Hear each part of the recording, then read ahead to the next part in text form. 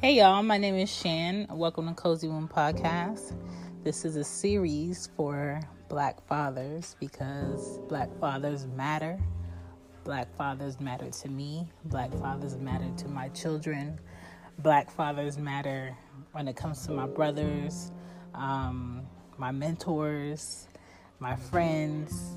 They matter because they set the tone for who our children look up to. They set the tone for how men, women, children, and other elderly people feel protected, feel like, everything they've struggled for was for a good cause because they've seen who they've become. And I want to, I just want to shine a light on them and hear from them in a perspective that sometimes goes unheard because no one cares to ask. Sometimes people look at fathers as if, oh, that's nothing. They're supposed to do that. Why would we, thank you for doing something you're automatically supposed to do? You shouldn't look for any, praise or any thank yous for that. That's standard. That's the basics. Do what you're supposed to do. But when you have a father that's there, that's consistent, that's available, that's attentive, that's caring, that's thoughtful, versus an absent father, versus a father that thinks his life and his now is more important than the child's future. There's a difference. There's a clear difference. And I just want to show appreciation. So this series, I've interviewed many fathers from different places, different backgrounds. And I really just want to pick their brains with different questions. So thank you for listening to Cozy Womb Podcast, and I hope you enjoy. Hey guys, welcome back to Cozy Womb Podcast. My name is Shan, and this is the Black Fathers Matter series. Not because I believe they don't matter, but because I believe they do, and they don't get like the proper, appreciation. So I'm appreciating them all month. So all month of June, these episodes will be about Black fathers out here making that thing a verb. And the father I have for you tonight is Will from Brooklyn. And I call him the wise man because he's always like reading or always having knowledge of or always, sharing the wealth from the brain up top. And I appreciate it, and I think that's how people grow, because they just learn more and they just do more in their experience and more, and they share. And the key word is sharing tonight, and he is sharing a different side of himself. We're digging in deep on fatherhood, and he's being very honest and open, and that is key for the discussion. So I hope you guys enjoy. Peace. Wait. Before we get into this episode, let's show some support. Let's go. Hey guys, the Black business I would like to support for this episode is Cafe Con Libros. It's in Brooklyn, New York. Since our guest is from Brooklyn, I was like, this is fitting. We're going to do it. So Cafe Con Libros, BK.com. CAFECONLIBROSBK.com. It's a feminist bookstore, right? And a little cute coffee shop. And it's cute. I love the decor. I like how it's very inviting. You could go there, pick up books, read books, share books. Online, they sell books online, which is cool. You have Why Are All the Black Kids Sitting Together in the Cafeteria by Beverly Daniel Tatum. You have Angela Davis books. You have books for children. You get to see what article is new that they're promoting or they're talking about. they tell you about, their shop online. It's just very cute. It's on 724 Prospect Place, Brooklyn, New York, 11216. If you would like to email them, you can email them at info@cafeconlibrosbk.com, and their phone number is 347-460-2838. So if you're interested in supporting a Black business, take your family there real quick in the morning or on a Sunday or on a Saturday or just during the week and decompress at a bookstore. Get you some coffee, get your aura right, center those chakras and just chill out and support a Black business. Thank you for being great, and let's get into the show.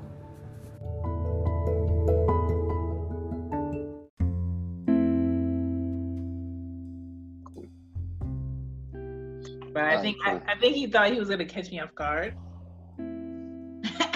But he didn't. But yeah, so this is episode 7. You're my 7th dad of the month. And this is the Black Fathers Matter series for Cozy One Podcast. My name is Shan, and we have Will here. Hey guys. William. Sir William. Taking bong rips. Feeling good. Oh man. Would you like to tell the people where you're from? Wow, where am I from? I am from New York City. I am a melanated American from America, the state of New York, the city of New York. Yeah. Born in the borough of Brooklyn, raised in the borough of Harlem, well, the village of Harlem. And I live in Brooklyn again, so yeah. Well, welcome back home. I know, right? What is your age currently, and what age do you feel, or how do you feel? I am 35, based off the Mayan calendar, and I feel 30. Feel 30. Okay. Yeah, I can still kick some ass out here. Okay. I mean, if need be. You got to do it, What does being a father mean to you? You just gonna start with the heavy questions? I mean, I thought it was kind of light. No, that's the everything right there. That's all right. Being a father is it's the best thing that ever happened in life. It's the best investment I ever made into my future. Mm-hmm. Which sounds crazy. It's like your best investment was like dropping off some semen, but it was. Yeah, it is. It was. It was everything to make me better. Mm-hmm. It forced me to be better. So fatherhood is everything. It's the promise to be better than I was fathered. Mm-hmm. It's a commitment to be better than, my peers as fathers, better than society as a whole as fathers. Yeah, I love it. It's the most interesting thing I've ever had to do, but the most rewarding. How was your relationship with your father growing up? It was an odd relationship. We didn't have much problems with each other, but that was mainly because he was so, what's the word for it? Distant? No, very much so right there. Oh. But very strict. Oh. Very strict. So when, you have someone that's so domineering, just in mentally, physically, emotionally, you're not gonna have much problems with that person, especially when they physically outmatch you. So it was a weird kind of dynamic because I was just who he said I was supposed to be. So where did you get like your emotional, your example of what it is to be vulnerable from? It certainly was not from my dad. I only seen my dad vulnerable maybe once or twice. He was I think he was burying his sister or his father, because there was a lot of deaths in the family consecutively. So I seen my father be the person to give that talk at the burial. Wow. A few times, and that's when I seen him vulnerable. Otherwise, it was no vulnerability coming from him. Everything was masculine. Everything was Pan-African. Everything was man shit. What quality do you see now in your fatherhood that you like, dang, now I understand why my dad did this, or I understand my dad a little bit more because of this? Like, what is it? This is the funniest thing, right? The answer for that is going to be super weird. Okay. Because what I learned from my father the most is to be open and to be communicative. But because he wasn't? Well, because he killed himself. Wow. Right? So I guess he suffered from anxiety early in life. Yeah. But no one ever said it was depression. No one ever diagnosed him and said, "Yo, you're depressed or you're bipolar or you're." Nothing was clinically put on him. Mm-hmm. And at the time, black people we didn't really fuck with mental health too tough. Right. Back in the 90s, so a man was just gonna go through what a man went through until he couldn't go through it no more. Mm-hmm. And I think that was the demise of my father. Like, he went through everything he could until he hit a breaking point, and he departed himself from this earth. How old were you when that happened? I was 14. Jeez. Yeah, I was 14. It was crazy. My whole life changed right then. Just everything. Like, I was like a book dude. Mm-hmm. Like, super, I would say like docile, like just very calm, and just went by whatever my father said. Mm-hmm. After that, I really got into being myself. It was like a weight, which is crazy. Like, my father's death was like a weight being released. Ooh.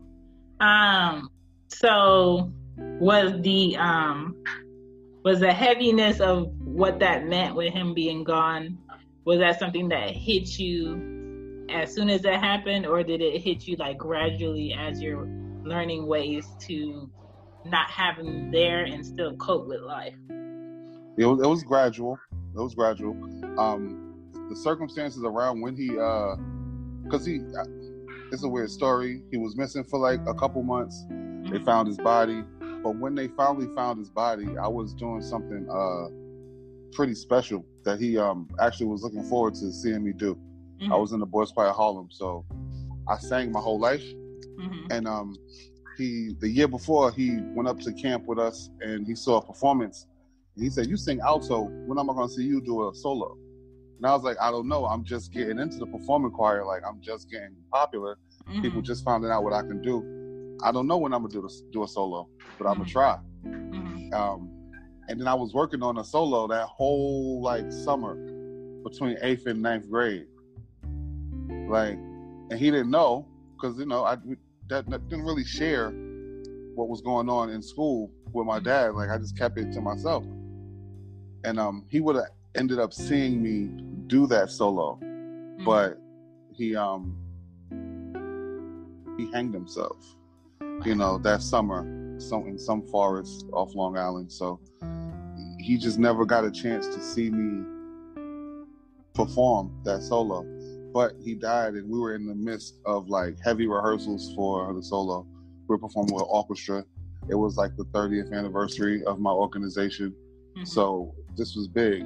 This was like a big celebration, and I had no time to really deal with it. Mm-hmm.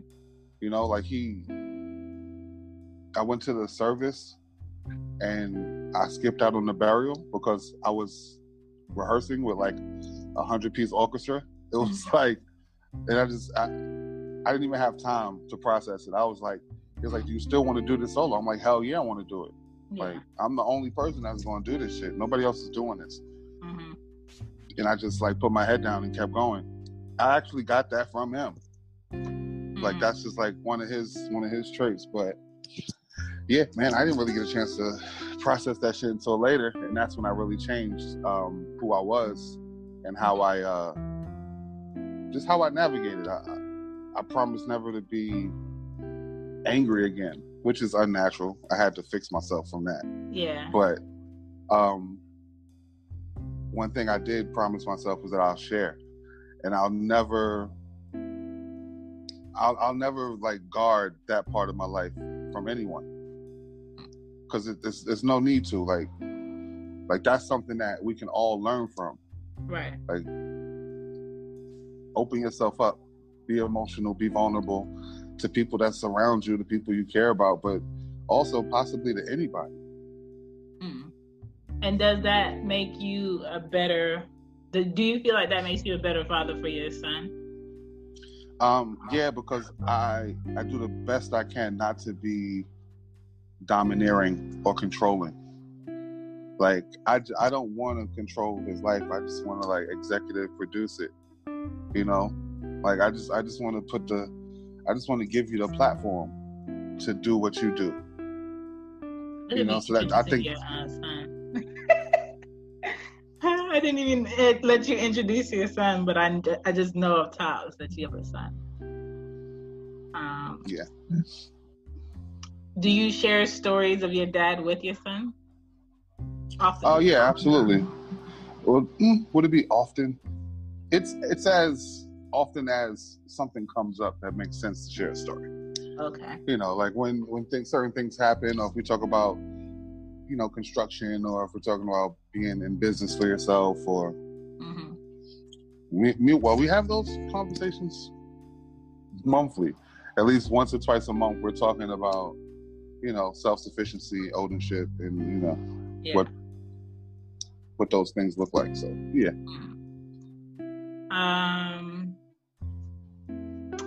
I feel like that's like a life treasure to have a father that, you know, help raise you and give you challenges as needed. And then within your challenge, he had his own challenge that he didn't let anybody know.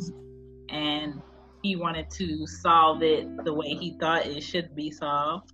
And then you grow up and you learn that, you know, he's not the end sayer or the person that has all the answers, because that wasn't the answer for him, so he thought. And then you grow up and you become a father, and then you have a son. So it's like an instant with the same name. What? All of us got the same name. I'm William Charles Moore III. Oh, man. My son is William Charles Moore IV. My father is William Charles Moore Jr. His father, William Charles Moore. Wow. So and then you get to correct it. Absolutely. I get to change the narrative in the cycle. So I want to raise I told my son, me and my wife talk about it to my son. We tell him that we wanted to raise the freest black man in America. And that was just free in terms of thought, free from commercialism, free from capitalism, free from all of the isms in America that keeps us in like a figurative slavery. You know, so I wanted to help him depart from his ego, depart from pride. You know, because those things are pride. You know how many black men need that right now? Yeah, absolutely. Absolutely. Struggle. The struggle is real. When do you feel the most appreciated from your son? Well, I'm not appreciated at all. I get no respect. Oh man. No, I daily. It's like a daily thing. Like we talk daily. We say we love you. daily. It's like positive affirmations. Like, I believe in, like, even if it sounds corny, and it's like, yeah, I care about you deeply, right? I love you. I appreciate you. I'm proud of you, even if you ain't doing shit to be proud of. Right. I'm just proud that you're here. So yeah, I feel appreciated every day. I feel the least appreciated on Father's Day, though. Why? Because I don't get shit. Because it's like a day made to show out, and you don't feel like people putting the effort. I don't want nobody to put anything into like these made up holidays, but that's when I feel the least appreciated, when it's supposed to be like the world's appreciation. Oh, that's not nice. Like, cause I'm getting love every day. You know what I'm saying? Yeah. That's the day for that extraness. Yeah, I'd be like, yo, that's the day where you could just leave me alone. Okay, so your ideal Father's Day would be to be left alone. Yeah, I don't need to be celebrated. Like, I'm a father like every single day. Okay. Like, to the best of my ability, I'm a father every day. So I don't need the celebration. I don't really need the gifts. Like, I hate that people don't talk to you all year, but then it's like, it's Father's Day. It's like, let me think of all the fathers in my life. Let me fake it to make it. Yeah, it's just everybody hitting you up like, yo, happy Father's Day, bro. And then all the girls on, happy Father's Day, King. Like, shut up. You don't know me. You don't know if I'm a good father or not. Like, you may like me personally. You may like my persona, my online persona. My cyber character. But get out of here. I don't need it. Oh, man. Being a dad means these 3 things to me. What are they? Being a dad means being honest, open, and considerate. I like that. Those are like super like lame. They're like, oh, yeah. No, it's true. I get on my brother about this all the time, where they have this like, oh, I'm gonna like go in on you, or I'm gonna make fun of you because I like you or I care thing going on. And I'm just like, why y'all gotta be like that?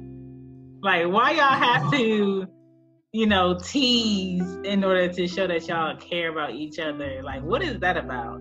And it's all this deflecting that my brother does.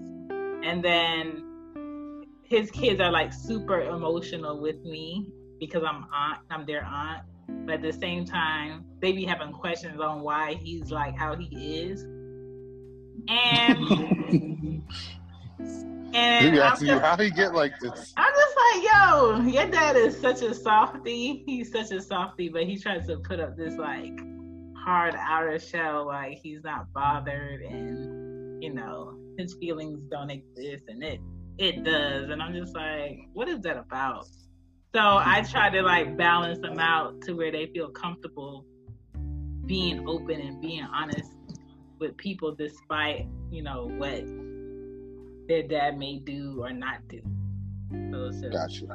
I'm just like, man, that is so unnecessary. Let's see. What was the feeling you got when your son was born? When you first saw him and held him, like, what was that like for you? Oh man, the anxiety started before the birth because I was there all night. Were you a fainting dad? Don't tell me you was a fainting dad. Nah, I'm too big to be falling out. I definitely didn't faint, but it was just like so much concern because I didn't really know back then, but I just have a lack of trust for the medical profession and for just how they treat Black women. Understandable. Yeah. Plus, my father didn't have me. This is why I am the way I am. My dad really done put me on to a lot of heavy literature. early in my life. So when we got to that, it was like a little distrust. It was a lot of distrust, actually. I knew we definitely didn't want to do a C-section. We wanted to do natural birth. It was up to my wife if she wanted to do it with the epidural or if she wanted to do it completely natural. Mm-hmm. I left it up to her, but it was a lot of anxiety because I wanted to make sure that she was accurately expressing the pain that she was going through. Like, there's no reason why you need to try to feel tough or stronger than you need to be when dealing with this pain. Like, if it's a 9, say it's a 9. You don't have to say it's a 5. So the anxiety was up from there. Yeah. But when he actually came out, first of all, I ain't never seen it spread like that. Hey, what is this? Cream cheese or butter? This is elastic. Like, listen, like they were losing his levels, so they came in. It was like, we're not able to read his levels. We should go for emergency C-section. And I was like, the fuck you will. Yeah. Like, there has to be another way to monitor him. So they had to put the little catheter on his head through the cervix or whatever to keep his levels. And he was coming out, and I knew he was coming because there wasn't so much more cord or wire left. Yeah. I seen it. And just to see it like just open up like that is that was interesting. But when his whole body was out and I cut the umbilical cord, it was just like, this is I've fulfilled the prophecy, so to speak. Like, I've fulfilled my duties as a human. Like, right now. I mean, I'm not done, but I procreated. Yeah. Like, I brung a person to the world.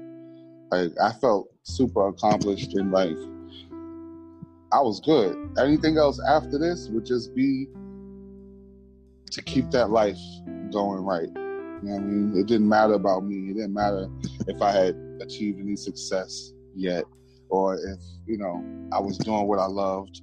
None of that shit mattered. It was like, like, I'm good. Like, whatever I got to do to make sure that he can eat and he has like a platform.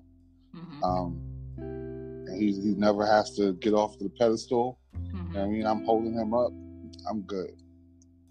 So that was. So both of them were like healthy and everything after. Yeah, everybody was good.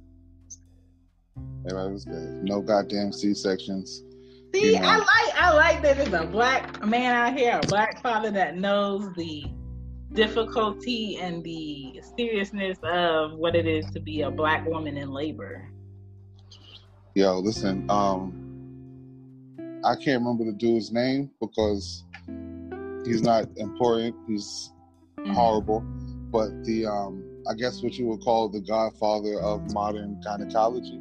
Yes. The shit that he did to black women. Yeah. Is just horrible. And for him to be so influential in how we operate today, like his thoughts, his findings are they have been published. They've been published by an American, what's that? The American Medicine, whatever. It's like they gloss over the monstrous things that he's done to black women. They have these statues of like appreciation. It's just like, but did you read the facts though? Did you see the instruments that he created to just go in there and abuse black women sexually just to see what it looked like or what it could do? What it looked like, that shit is terrible.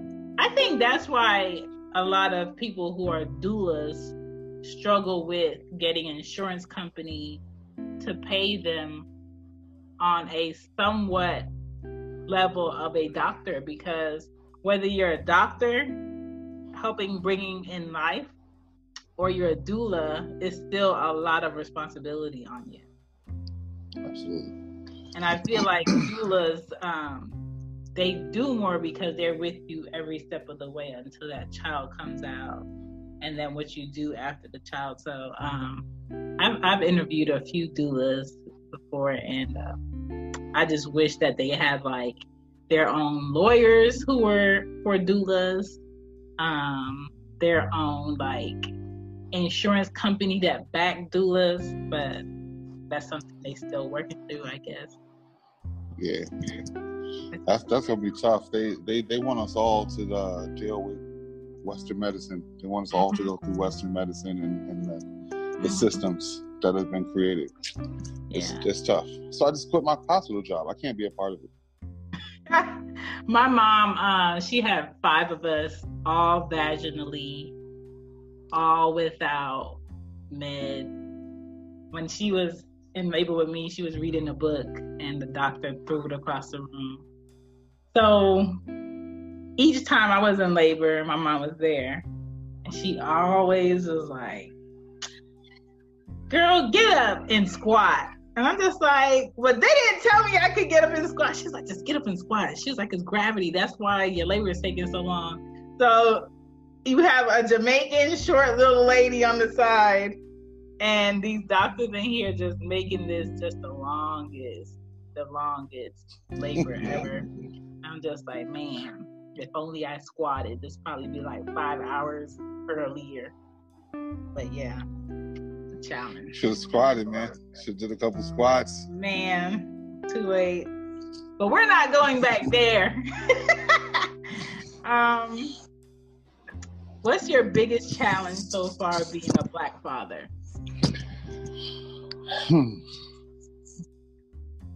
Being a Black father, biggest challenge. The biggest challenge is just the same as being a Black man in America. You know, like without being a Black father, it's just the world's indifference to like whether you're there or not.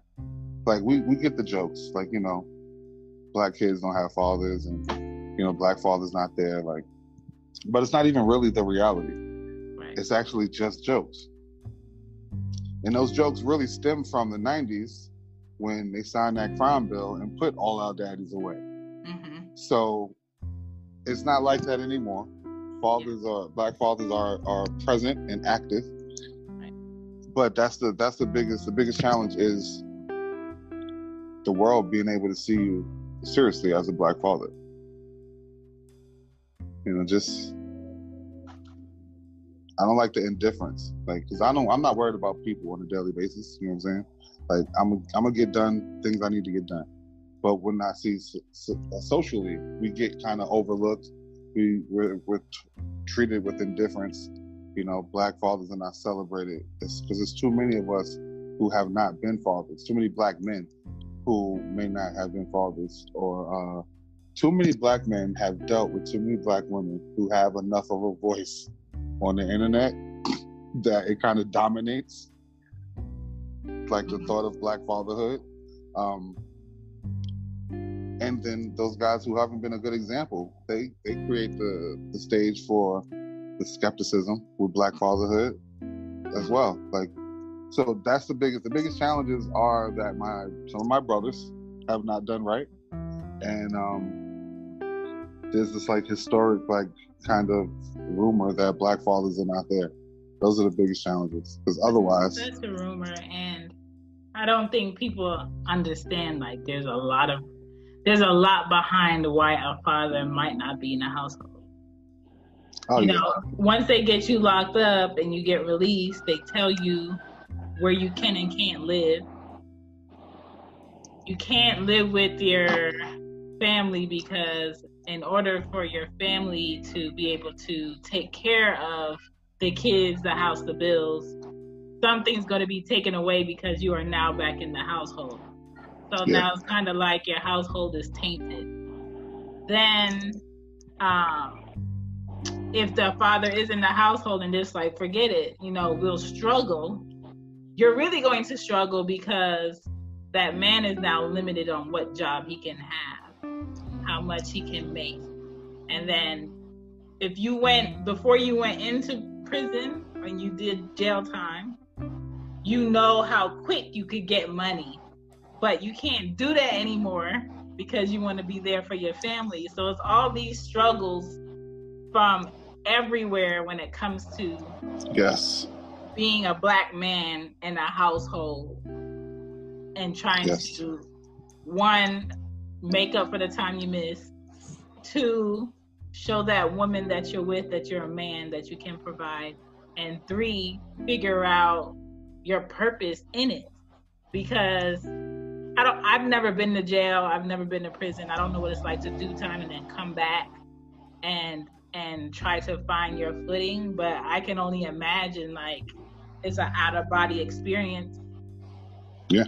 I mean, I don't know either from experience, but from seeing people come home, I mean, especially those that are fathers, it's like, it's like so much pressure. Mm-hmm. There's so much pressure. You can see it. It's like, it's really, really life or death. It's like they have that kind of like spark in their eyes because, they got to do something. Yeah. They got to do something to feed their kid. They got to do something to make sure that their woman feels secure with them there. They have to do a lot. And, the world don't make it easy. Sure don't. What's one thing mothers will never understand about fatherhood or being a father?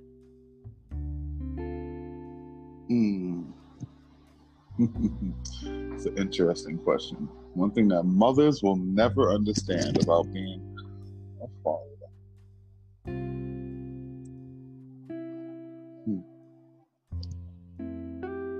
Yo, I'm a little stumped. That's a deep ass question. Such a simple question, but there's so many answers you can give for it.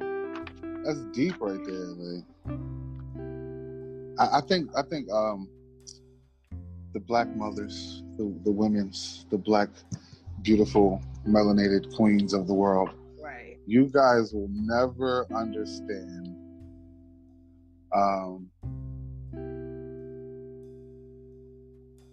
You'll never understand how it really feels to be a Black father, because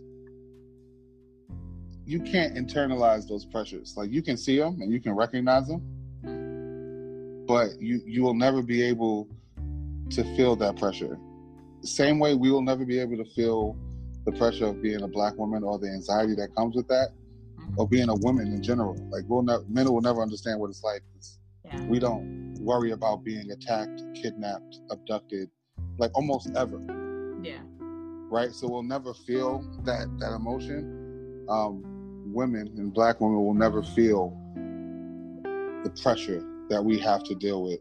Like, to essentially not be, to not present yourself to people in a way that scares them, even though that internalized fear always exists for Black men. Like, you still have to try not to be a scary nigga. Yeah. And that's in your house too. That's in your house as well as outside your house. Because you never want to rule by fear. Right. I don't think ruling by fear makes sense in a family, and like in your household. Like, that's not gonna be healthy. Yeah. That's when you see a man not be able to hold his bearings on life, when he feels like he has to resort to violence, emotional chopping down someone, or just like, I'm gonna put my gun on the desk and this is gonna be the end of the conversation. Because that's how my dad was. My dad was on some F you, F your mom, F your auntie, F your sister, anybody come in my house, I'm shooting them while we had Sunday dinner. Like, and that's just how he was. And this is a Jamaican man that owned businesses, went to his Catholic church on Sunday, played his lottery, prayed at every meal You know what I'm saying? So, and then I have a mom that's like really like calm, hates confrontation, very like shut down-ish when things happen. And then I'm just like, girl, if you don't get up, but I too have to respect that that's her, that's how she copes. I too have to respect and acknowledge that that's him, that's how he deals with this. But out of that, it was kind of like, it screwed me up, because what I saw as a marriage, what I saw as a family unit, I knew I didn't want at a young age. So the fact that that was the wrong example, but I was in it and she stayed in it. Fast forward, I'm a mom where I didn't have kids for the purpose of I want to be a single mom. You know what I'm saying? I had kids because I just felt like this was the right time for me to have kids in order for my mom to enjoy them as a grandmother. Had nothing to do with having a package of the house, the fence, the cars, the dog, the man. It had nothing to do with that, because I'm just like, if that's supposed to happen, that'll come. But from what I've seen out here, I'm not impressed, so I'm good. Slow down. Slow down. But slow down. Believe half of what you see. Believe half of what you see, none of what you hear about. Like, but, you gotta experience that on your own with no expectations and no preconceived notions. Yeah, so I'm just, I'm really laxed about that. But I don't feel like you have to be within that relationship dynamic to be a great father or a great mother. I just feel like that's just something you have to focus and be intentional about doing. And yeah, absolutely. That's what I do. That's what I allow. You said something that made me lead to my next question, whereas you said you don't want to be that scary person in your house. So I think a lot of men don't do that intentionally, but I think men need a better way of decompressing before they go home. It doesn't always have to be with women. But how do you decompress from the world and society's pressures before you see your family, before you see your wife, before you come in the house, so you don't have to stage the whole house of what you're bringing in? Like, how do you decompress? What do you do? Drugs. I mean, there it is. It's funny. I don't even I'm so open, right? I'm such an open book, and like the kind of like dynamic that we have in my household is so open and like kind of just like free. Like, we're friends in here. Like, we might as well just be roommates. Yeah. Right? Like, it's like we respect the space that we respect. There's a few boundaries, that we respect, but in terms of coming home and decompressing, my wife knows what it is. Yeah. So she's like, it's usually I get off work, she's like, yo, get here as fast as you can. And I'm like, facts.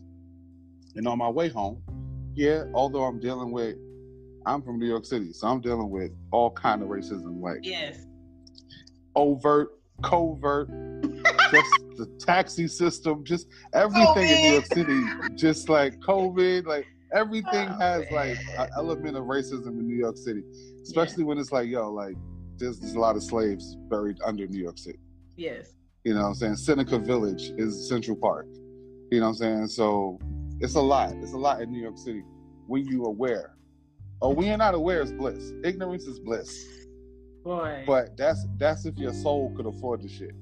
Because if you find out some information later in life, you might have been walking around here happily, but you find out that information, it's going to change a lot for you. Yeah. You're going to think about it a lot more as you walk through the city. But my wife is just like, listen, get home as fast as possible. When I get here, there'll probably be like, 2 doobies rolled up, just ready. You know, if she's here. If she's not here and she's at work or whatever, like, I just come straight in. First thing I do, even if I'm I don't know, I don't really get angry too much, but even if I'm a little aggravated or whatever, I knock on my son's door because he's never outside his room. He's just in his dungeon most times. I knock on his door. He opens the door like, he opens up like, yeah, what do you want, dude? And I'm like, I want to give you a hug. Yeah. I love you. Yeah. And he's like, I love you too.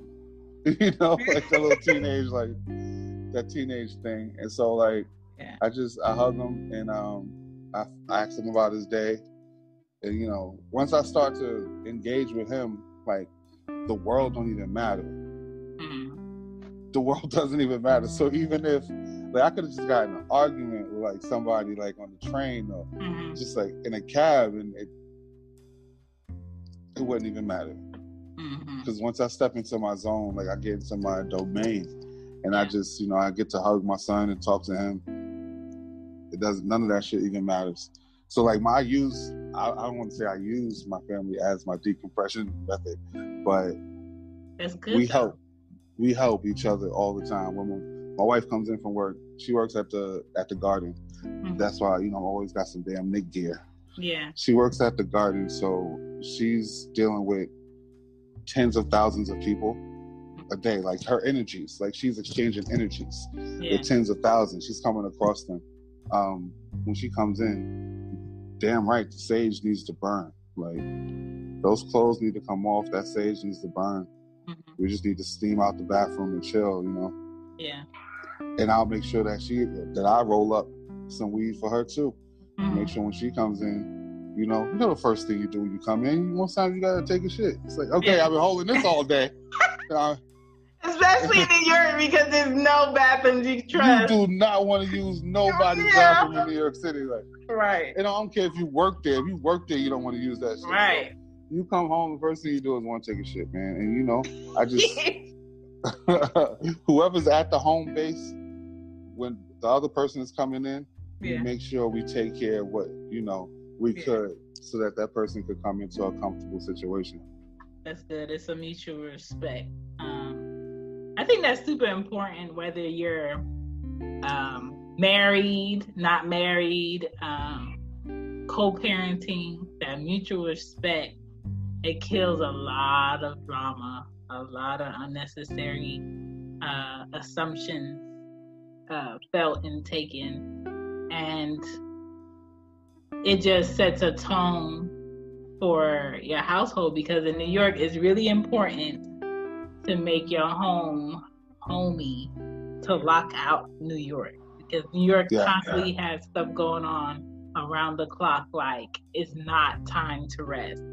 We don't need, these 8 hours of rest. New York is constantly going. So when you come in, you want to feel like you're not there in New York. So to have a family that does that for you, great. Yeah, we be so high, we ain't even in New York no more. I ain't step into the house, hit one of these, hit this, here, smoke this. Have you feel better? Have you taught your son how to gauge his anger and his output and input with people outside? That is a constant conversation. Because how do you represent your frustration? Because when you know that the world has this black man filter on you, so they don't see you like they see other people. It's a black man, it's a special filter, and niggas in the mirror are more angrier than they appear. It's you know what I'm saying? It's like they see you and you could be frustrated, but your frustration and their fear mixes, and they see you as being fucking raving mad. Yeah. So it's just from the beginning, use your words. Pay attention to your body language, because you pay attention to your body language when you're talking to us. If I ask you to do something, I don't want to see you slumping and yeah. I want you to say, all right, I'm on it. I'll make sure it gets done. Without having to go through I don't want the wine and I don't want the body language and all that. We pay attention to that every day. So it's like, pay attention to it for sure when you're out in the street. If you are approached by police, if you are approached by even like a random stranger, like, how do you represent your body language? You never want to look like you're not mature. And like the whole hands in your pocket, head down, kind of slouched. Like, you are who you are, how you carry yourself to the outside world. So before someone gets to speak to you, the way you walk, the way you represent yourself in the street, how aware you are of your surroundings, like that's who you are to someone who doesn't know you. So, you're black, so you're going to be a scary one. Yeah. But, you use your words, you be considerate, just,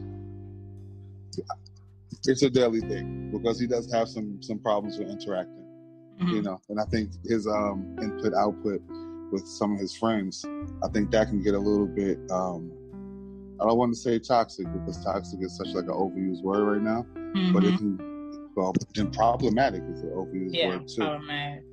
Let me put out my synonyms, my thesaurus.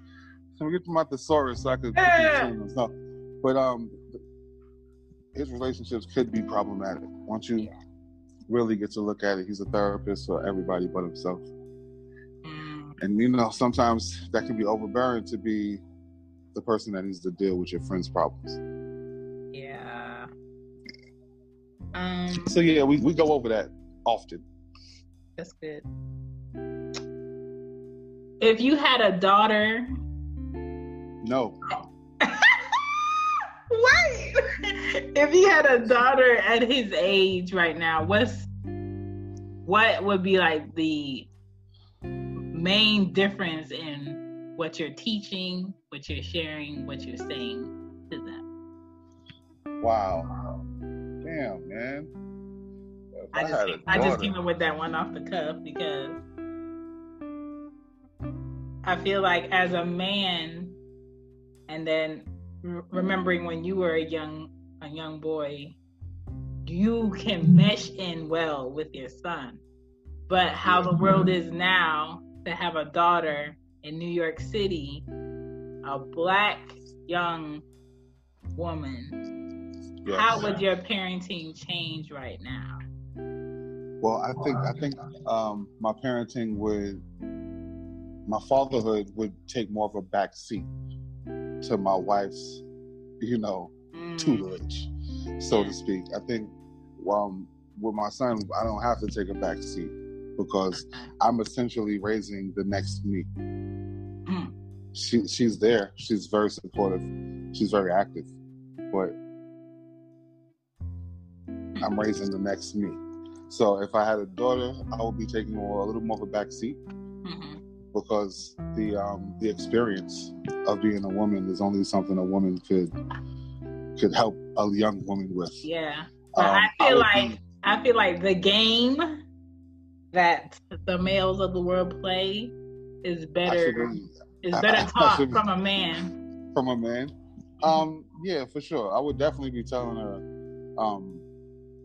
I would be probably a little more real than I am with my son, to be honest. With my daughter, like, I don't really even have to approach the girl situation like with my son. Like, I don't have to give him advice on how to get girls. Like, I don't want him to even be worried about that, right? And he has a girlfriend, but it's not like one of those things where it's obsessive. It's not like a bunch of little girls and all that. So he's a chill dude, and she's chill. Like, they both like just they little blurs. They black nerds, and they play video games. I like that. And they debate on what fictional character would beat the other one and why. Okay.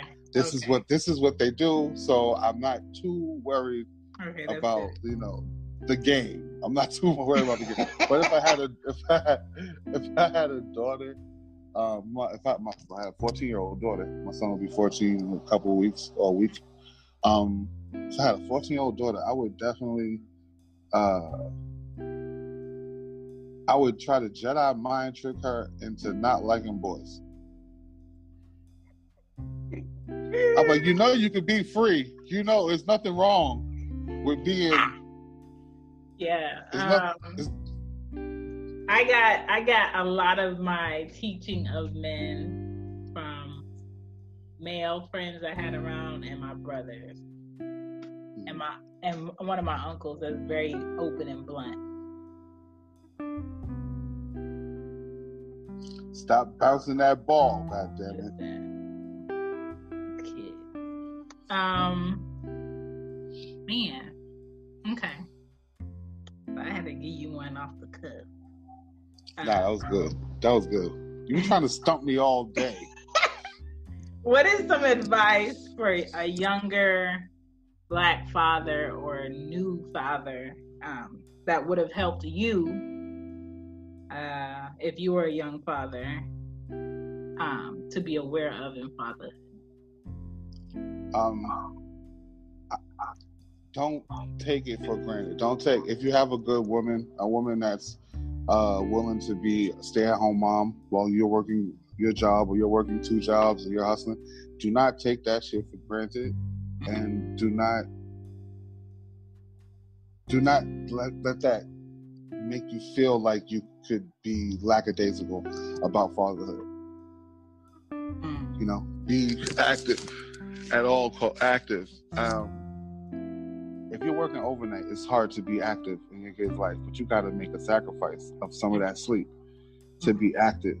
You need to be there. You need to be there to just for the kid. The kid needs to feel your energy. It's all about balance. So the kid needs to feel your energy. If you're there, you need to be there, because there's a lot of kids who grow up and their father was there, but they worked so much it was hard for them to actually be there. And then there's this resentment that the kid doesn't know where it comes from. And the father definitely doesn't know where it comes from. But a child's mind says, why isn't my father here as much as my mom is here? It doesn't rationalize, well, he does this kind of job that requires him to be outside of the house this many hours. The kid is not going through all of that shit. They're just going to observe and feel. Yeah. So that's why people who have fathers like that, when they get to adulthood and they have kids, that's when they understand. But you're missing a whole gap of time when a relationship could have been made because you got, what's the word? You got this animosity because you was never around, you never cared. But it was like, I cared enough to provide this. And I thought that was more important than sitting on the couch with you and playing games. Yeah, and it's not more important. I know as adults we're adulting and everybody got to get paid on time monthly and all of that, but work-life balance is essential. And we should have learned that from this quarantine. How often do you travel with your son? We haven't traveled in actually a few years. We've been like super local. Last time we traveled, we went to Philly. I gotta go somewhere. We went to your hometown. Yes. I think it's essential for Black men to take their Black sons out of the country at least once a year. Because... And that's alone, just man and son. Just man and son, because for you to see how your child adapts to a completely different culture, it gives them more humbleness when they come home. And they're less bothered by someone telling them who they are or what they're capable of, because they've seen different. They've experienced different. And when they see Black people, quote unquote, because you're only Black when you're in the United States, when they see Black people in other countries that look like them but speak a different language, or are super self-efficient, where they can climb trees and get this, or their kids working in the street and being mindful of there being cars, and they see that child with no shoes and not concerned about labels on them, but they are about this money, and they go home and they're excitement is the fact that they get to play soccer in this field that's just full of dirt. And they come home and they have all these things where they have grass, they have games, they have electricity, all of it. It's a much more appreciation for that. And American kids need to be humbled, and they're not. Facts. So yeah, if it's not a thing, I know this COVID is messing it up for a lot of. No, I never even.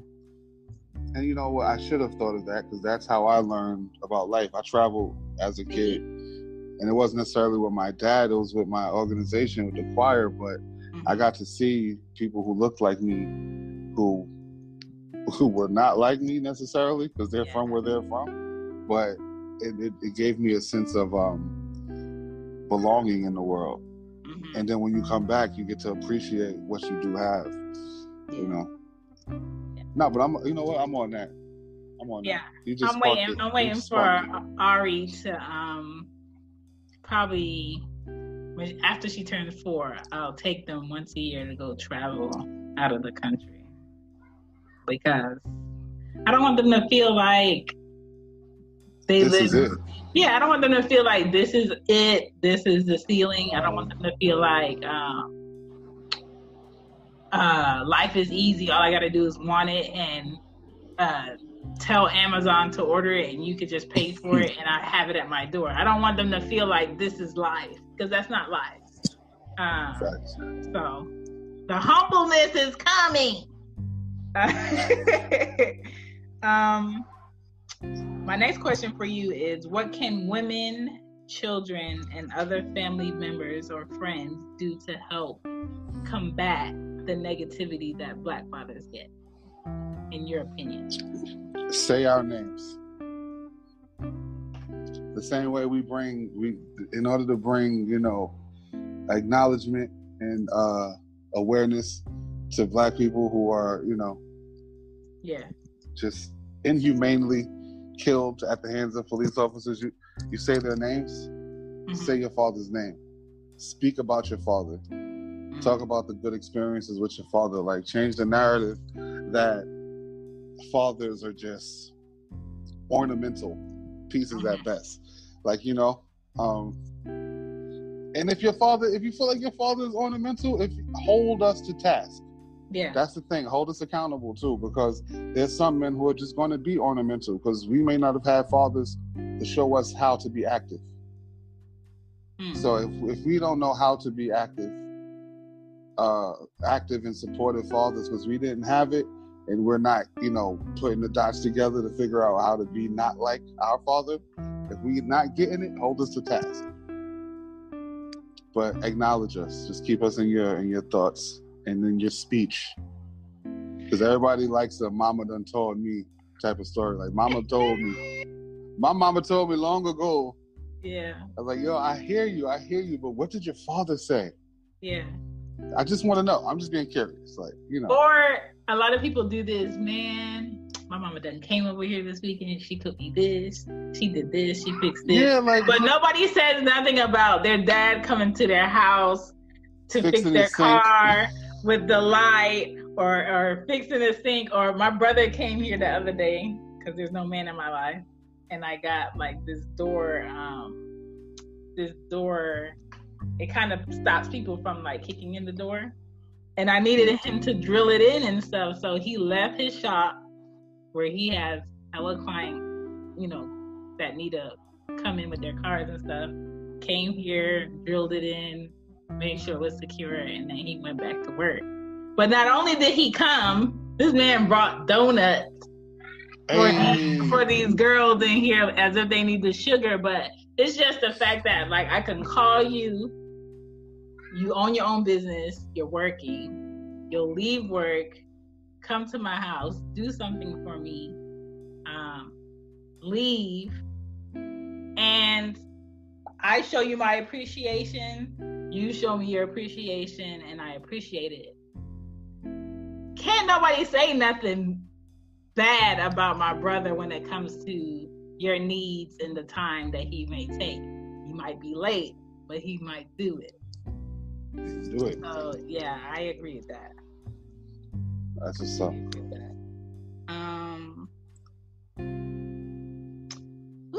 I'm trying to. I want to ask you one more, but I'm trying to ask you something where you won't body that.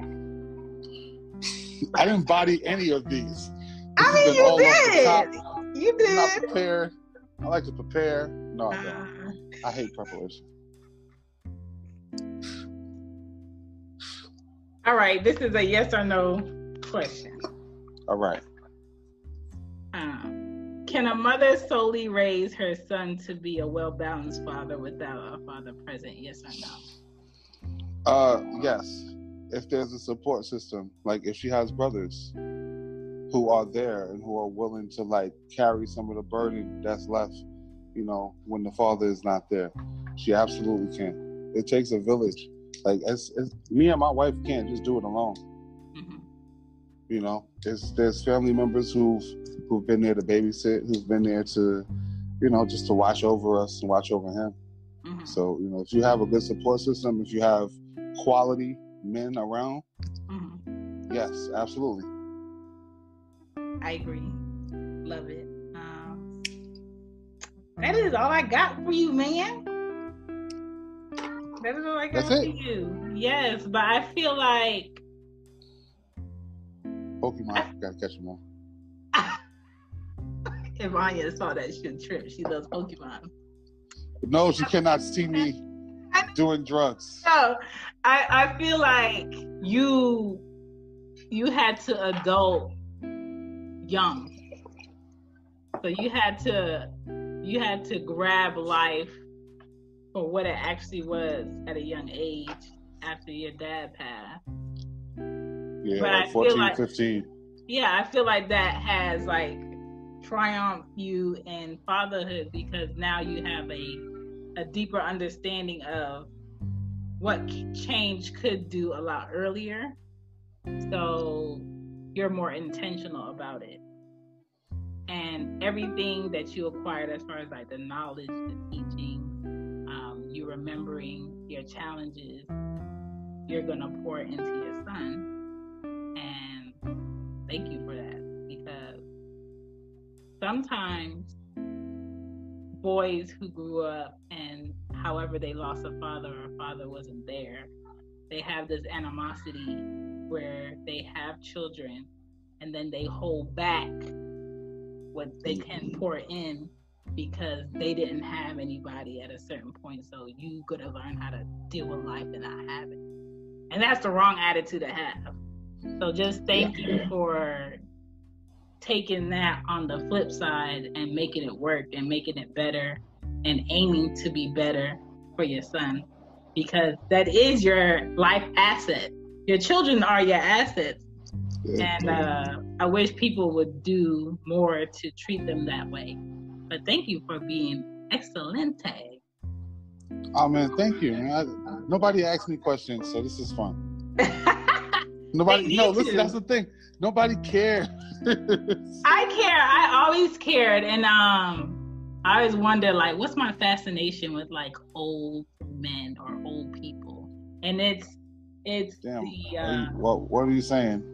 It's the I'm telling you, like, it's the curiosity.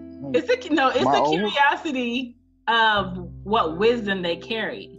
So, like, let's say if your father was alive, I would be very interested in asking your father about his perspective on life, or thus far. Like for my college thesis, I interviewed my grandfather about life, and this man only had an 8th grade education, and then after 8th grade, this man was just working in the street for his family. Was a father to 14 kids. Whoa. And, built the house in Jamaica. The house is still there. I still got family there. And just like, when you know the dynamic of what makes that man in your life that man, your life is a much easier. And that's why I did it. So, you guys are important. So I always go out my way to make fathers know their importance. Black men know that they're important. that their life is a chance to change it however they feel it needs to be changed. So that's where I was going with the fascination of old men. Yeah, thank you. Listen, it's all good. I'm old. It's all good. Clean it up. I feel young, but it's all good. I'm vintage. God damn it. I tell people, you're not old. 35 is young. Yeah. 35 is still young. Yes. This world is different. Yes. The way I see these 50-year-olds acting, I'm only 12 because they acting like children. Listen. So some of these 40-year-olds are children. Oh yeah. So, my dad had me at 60 with my mom, and in his 70s and 80s, he was still getting numbers. Okay. So, wait, hold on, what? How old were your parents when they had you? My mom was 30 and my dad was 60. Yeah. You know, Jamaican men swag. Yeah. Yeah. Oh man. But I want to say happy Father's Day. If you don't hear it or you don't feel it or it doesn't really mean much, happy Father's Day, because it means a lot. It means a lot to me.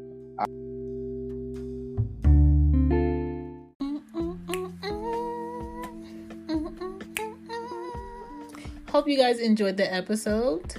Please follow us as in me, at Cozy Womb Pod on Twitter. Please follow the Facebook page at Cozy Womb Podcast. I need some feedback about these episodes. I've been doing episodes since 2018. I want to say March. And